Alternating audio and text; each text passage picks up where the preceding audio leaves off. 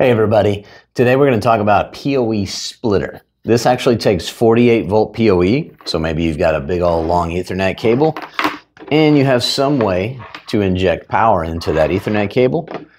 You can take that, plug it into this PoE Splitter, and it'll have power coming into it, but not on the Ethernet anymore. It'll actually be stepped down from 48 volt to 12 volt on a barrel plug so that you can take a non-PoE device like this router and then plug it in and immediately gets power, even though you aren't using a regular power supply. Then if you want, you can use the Ethernet cord for LAN devices or maybe your modem.